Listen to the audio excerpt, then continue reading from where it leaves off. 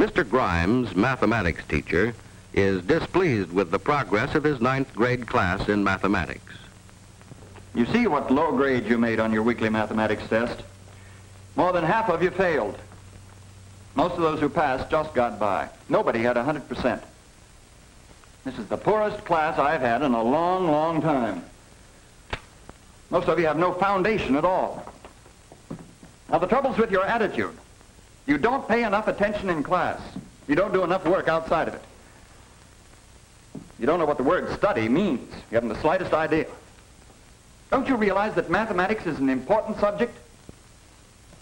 I tell you right now that unless you get over your lazy habits and come up to the standards I've set for this class, many of you will have the pleasure of repeating this course next semester. Oh, what is it? A note from Dr. Williams.